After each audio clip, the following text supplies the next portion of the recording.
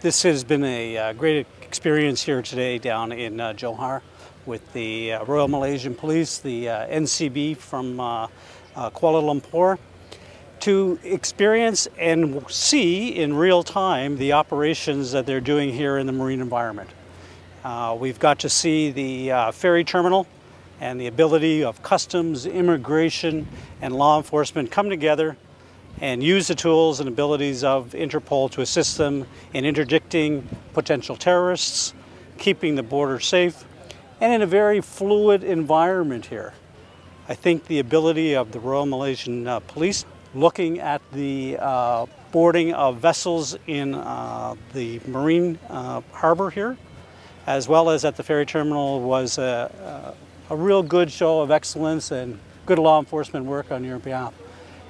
Good collaboration between Interpol and the Royal Malaysian Police, as well as immigration and customs, really is what we're all about during Project Sunbird. That network, that connectivity in real time to establish identities and interdict individuals is what we're here for today.